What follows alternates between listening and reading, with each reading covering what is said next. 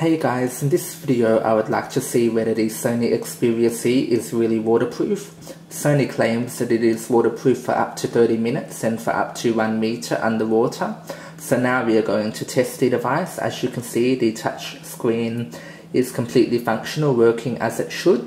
So now let's slowly dip the mobile phone into this fruit bowl, which is pretty deep. It almost goes up to the halfway point. It is normal for the touch screen to register touches when the device is only partially in water or being run under a tap. Because it is basically registering touches, this is completely normal. Once the device is, however, fully submerged, it won't be able to register touches because it's going to think that the whole screen is being touched by the body of water. So it is not possible to really use the touch screen underwater, and it won't be possible to use the touch screen above water again until the screen is fully dried.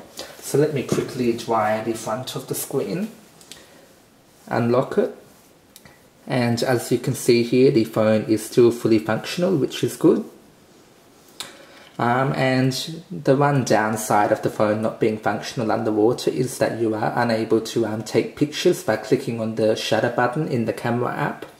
And the phone obviously doesn't have a physical camera button, which is a bit of a pain. There's one easy workaround for this. If you go into the camera settings and go to self-timer, you can set it to 2 seconds or 10 seconds. Then you can obviously click the shutter button above water, and when you take the phone below water, it will take the picture.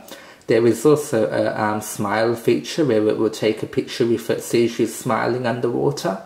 And you also might be able to find the third-party app which allows you to use, the volume button as the camera button, etc. Flash should also work underwater. So I'm now going to click the camera button, put the phone underwater. Let me quickly wipe the screen. Okay, now let's unlock it. And now if we go to our pictures, you can see that it took that picture without any issues. Nothing exciting to take a picture of really. It was able to take a picture underwater with flash turned on using the self-timer option. So yeah, that is pretty much it for this video. Tell me what you think of this feature. Do you have this device? And if you have this device, have you, tried submerging it underwater yourself? Are you tempted to get the device because of this feature? Would you like to see this feature on, a particular device in the future?